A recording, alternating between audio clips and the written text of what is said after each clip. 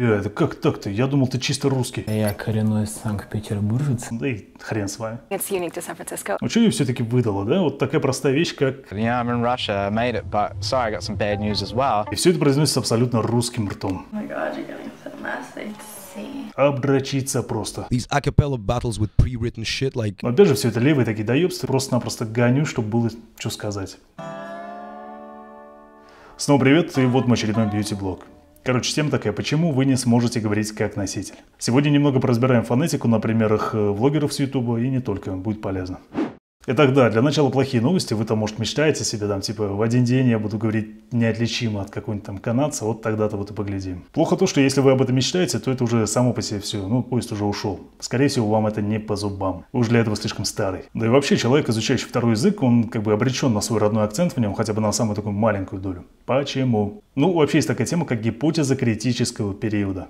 Если в двух словах, то родной язык – это вот тот язык, на котором вы начали говорить в обычной жизни лет до 6-7. А это включает в себя базу для так называемого свободного владения грамматикой и лексикой, а также мышечную память челюсти, которую вы разминаете аж с самого рождения, когда вы начинаете подражать своим родителям. И все это время вы вот так тоненько настраиваете эти мышцы на артикуляцию родного языка, точнее вот под его звуки. То есть сначала это лепет и сюсюканье, а потом уже, ну, как нормальный носитель. Постепенно эти мышцы деревенеют, ухо уже тоже немножко тугим становится, и чужую речь гораздо сложнее изобразить. Да и вообще ваш, ну скажем, взрослый акцент, он прям вырос из стадии вашей младенческой речи, это вот такая необходимая ступенька. Если вы вообще молчали лет до 5-6, как там дети Маугли, то, скорее всего, вам обеспечена небольшая отсталость, и говорить нормально вы уже не научитесь, и работать тоже.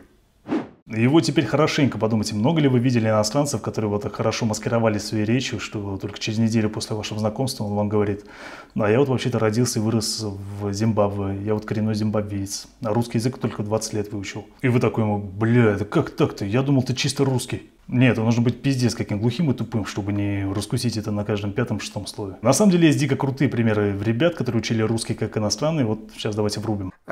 Я думаю, что, в принципе, говорить сразу, с первого дня возможно.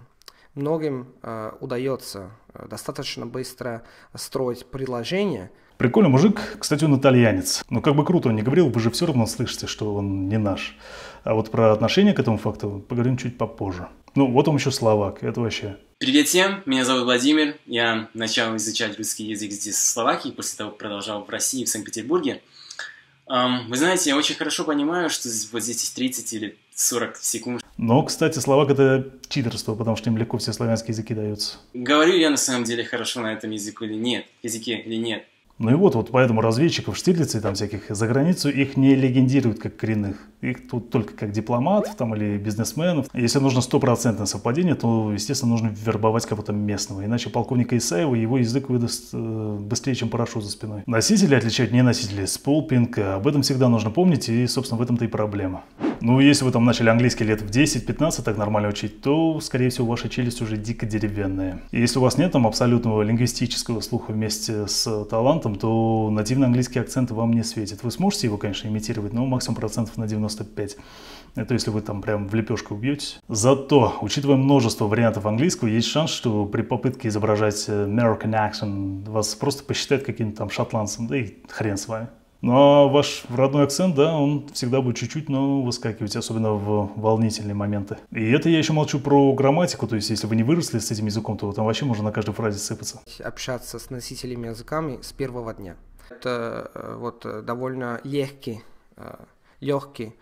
язык. То есть быть носителем – это как иметь определенную прошивку, и поменять ее нельзя. Если вы билингва, то вам повезло, у вас 2 прошивки. Вот я говорил про чувака из Зимбабве, а вы гляньте на русского футболиста из Питера Брайана Идову. Первый раз, когда, получается, вот я жил один. Вначале жил, понятное дело, с другими приезжими из Питера. Мы снимали втроем квартиру. Из них там моих, мне кажется, штук только 10, все остальное это все выигранное. Мама заставляла вначале меня убираться дома постоянно, говорит, что ты раскидал, не знаю, с какого-то фига. Выглядит так, как будто я просто другой звук там наложил. А просто чел корнями из Нигерии, ну, родился, вырос в России. Вот вам, собственно, и критический период, и вот вам и неродная прошивка. Почему у тебя нет пермского акцента? Потому что я коренной санкт-петербуржец, и я не могу разговаривать как пермяки. Пародировать акцент у меня получалось, особенно когда ранние пацаны вышли, но так-то. И обратный случай. Русское лицо и нативный новозеландский акцент. Это вот Саша Гилберт, которого усыновили в Архангельске в детдоме и увезли в Новую Зеландию в 2 года. Like, oh my God, if I get into the airport and they go, all right, you've got to come with us. And what I say to my mum and dad, I'm in Russia, I made it, but sorry, I got some bad news as well. I won't be coming back for a year. Кстати, обратите внимание, как звучат его короткие «и». Там больше на звук шва похоже или вот на короткую «у» такую. В словах типа там «until» или «I know I will». They remained close friends until the very end. So I will go and see her again. I know I will. Есть, кстати, такая тема, как австралийцы палят новозеландцев. Типа достаточно сказать fish and chips. И вот новозеландец, он спалится тем, что он скажет fish and chips. Там очень похоже на «у». Что не знаю, насколько это похоже изображаю. I know I will. И сквозят очень похожие фишки на Южные Штаты. То есть дифтонг «I» местами прям в откровенное такое долгое «а» переходит. Типа как lifestyle. Living a better lifestyle. А «see it best» это вообще как вот из фильмов там про Луизиану 30-х годов какой-нибудь. So she actually called me up and said, and I know she's trying her best. А в остальном он как британец, то есть, ну, например, там отсутствие ротацизма. Это значит, что все R после гласных, они не особо-то и произносятся. Ну вот послушай. I went to go and see my birth mother, and I went to go and see my birth father. And I stayed with my birth father for a few weeks. И такие штуки, как past вместо past. And all of that through the past. Now. И все это произносится абсолютно русским ртом. Ну, такие вот дела. Едем дальше. А вот теперь, наконец, сладкая пилюля. Хороший пример из супер английского от русскоговорящих ребят. Постараюсь, конечно, прокомментировать, хотя там особо-то и нечего. Стася Юрищева живет в Сиэтле, штат Вашингтон, на самой Сибири. There we go. Because a lot of people know me, it's a little awkward and they ask me a lot of questions like, oh my god, I just came back from America, what's going on? And I really don't want to talk to anybody, so I just wear sunglasses. It kind of like hides half of my face, in case you're wondering. Ну, росла не то, что как билингва, насколько я понимаю, но все-таки дочка учительница английского, то есть, ну, в окружении языка. Думаю, в принципе, это и сказалось. And just ask people what state they think I'm from, just based on my accent. Somewhere on the West Coast.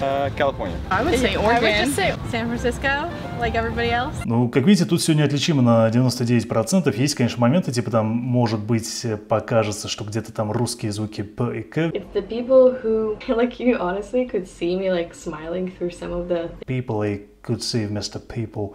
Но я сейчас откровенно как лиса и виноград, то есть, ну, просто-напросто гоню, чтобы было что сказать. Вот еще пример. Дина Варшавская, стартапер из Сан-Франциско, основательница Vanello. Сама родом из Якутска, переехала в Америку лет в то ли 12, то ли в 16. В общем, получилось вот так вот. I was always frustrated with shopping. I'd go to a mall and I would be frustrated with the fact that it's a very limited, predictable selection of products. So that I went from something that was entirely overwhelming. It's unique to San Francisco. Ну, что ее все-таки выдало, да? Вот такая простая вещь, как... To San Francisco just about 3 years ago. San Francisco. Да, все-таки Сан-Франциско или Сан-Франциско. Никогда не читайте в английском в знакомых вам словах букву C как C, даже если вам очень хочется. Civilization, percent, process, circle, circus. Никогда не будет читаться как C. И никогда не читайте CH как Х, то есть mechanic и chronic. Механика и хроник это все-таки для русского языка оставьте. Но еще вот в этом же самом фрагменте Т, она немножко по суше и потверже звучит, хотя в американском английском она изначально так сильно полатеризована, прям такая мокренькая Т. Послушаем, давайте. Building something of substance. People who just can't help themselves, basically. И, может быть, в thank гласное чуть дольше звучит, чем обычно, больше как долго и. I think people are, and I think it makes a real. Но опять же, все это левые такие доебства, и если бы я не знал, что на русской, я думаю, я бы даже не заподозрил. Думаю, как и вы. Самое главное, если вы делаете американский акцент, то не забывайте побольше жарить голосом, типа... Just support that and move on to your next one. Is the bottleneck to my progress right now. And he did what you selfies guys do about it. Times like 8, 09 or something. So you do a little better. Oh my god, you're getting so messy. Oh wow. Let's see. Вот есть еще такой пранкер, как виталист. Лет где-то в 12 оказался в Америке. Ну, в итоге это уже не совсем как бы чистый билингва. Давайте послушаем. Got a possible homicide right now on 6th and Washington Avenue. Apparently, a girlfriend killed her boyfriend by letting her spread chocolate all over her ass. The guy licked it off and apparently he overdosed. Но в итоге у него все согласные просто русский, а гласный английский. Как так примерно и выходит. Ну и легендарная Зоя Вексельштейн из Торонто. Especially when your prices are very... Especially, что у него prices are very, very reasonable. Его designs могут носить любого возраста, любого shape. Он сам, as a human being, is more than life itself. и он makes a wonderful designer. Он очень affordable. Все, теперь поехали по знаменитостям. Сейчас прям всех скопом посмотрим и обсудим. Иван Дорн. Yeah, probably it's Pharrell Williams, who's living in the West Coast, right after the Atlantic Ocean, but I'm ready to solve all the problems to get there and to like at least shake his hand. I think they don't want to waste their time to find something pretty and sophisticated music. Овечкин. Yeah, I think all the town's gonna be excited, and the players, the fans, our family is gonna be happy, and you know, just to see what it's like to be in a Winter Classic, you know. Оксимирон. Following it as a fan, as a spectator since like 2000. I mean, I obviously watched 8 Mile when it came out, you know, but like these a cappella battles with pre-written shit, like as soon as I saw that in 2006, I think it was called World Rap Championships at the time, you know, and then King of the Dot started, and then Smack, you know, URL. I watched all of that throughout the years, you know, just kind of soaking in, you know, just understanding how it operates, and then on top of that, we just sort of built the Russian leagues, being inspired by those leagues in the US and, you know, the UK. Ну и Хабиб. My father teach me, hey, you have to be always respectful. My old team, where I'm training California 7 years, everybody know who I am. All my friends. I told you guys, these guys, not only him, his old team and him, they tap machines. You know, I told you guys, when you put him wrong way, he gonna tap. Ну так вот, уважаемые зрители, вот вам, собственно, 4 видео, давайте прокомментируйте. Какие самые явные черты выдают в ребятах их российское происхождение? Укажите в комментариях 3-4 самые такие выпирающие. Ну так вот, как вы понимаете, вне языковой следы, когда в львиную долю нашего времени нам приходится орудовать русскими все-таки звуками, наш потолок это, ну, Иван Дорн. А все прям супер-мега такие эксклюзивные случаи овладения нативным акцентом, они плюс-минус связаны с пребыванием в языковой следе. Ну чего ж тут греха таить. Но это в том случае, если вы вдруг не помешались на акценте, и вы по 20 часов в день с педагогом там не убиваете, вот, ну, в этом случае успех, наверное, все-таки возможен. Ну и вот, и что теперь делать, да? Как жить с той мыслью, что native accent, он недостижим, достижим только native-like. Нужно уяснить одну простую вещь. Какие первые эмоции после того, как вы слышите подобную речь? Я думаю, что, в принципе, говорить сразу, с первого дня возможно. Вы же не думаете, блин, как он херово говорит по-русски, вы думаете, блять, как же он охуенно говорит по-русски, сколько же он его учил, а? Обдрочиться просто. То же самое будет работать, собственно, в отношении вас. Вот толку, да, если вы не будете отличаться от окружающих. А вот легкий русский акцент, ну, скажем так, в пределах 5%, да, если это можно себе представить, это же ваша индивидуальность, это ваш шарм. И он показывает людям, насколько круто вы осилили не родной для вас язык и какой вы умный. При этом не вздумайте расслабляться, иначе легко окажетесь вот на таком вот уровне. I very like you. I glad to see you. So.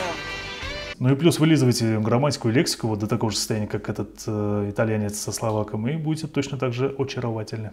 В общем, вы поняли. Скоро запишу еще пару десятков видосов про то, как избавиться от русского акцента. Может, пока буду записывать, кстати, и сам от него избавлюсь. Пока что советую подписаться на канал, а еще включить уведомления. Там знак такой колокола есть, чтобы вы ничего не пропустили. И заодно можете глянуть остальные мои видосы на этом канале. Их, может, не так много, но они зато гораздо более конкретные и по делу, нежели сегодняшний. Все на сегодня. The lesson is over. Goodbye. Все, кто хотел записаться к нам на онлайн-курс Better for Britain, не прошляпьте, там второй этап скидок уже почти закончился. Кто хотел зайти на пробное занятие к нам в школу в Москве, welcome, так сказать, записывайтесь на сайте, либо в группе ВК. Все ссылки будут в описании. Спасибо за внимание. На связи.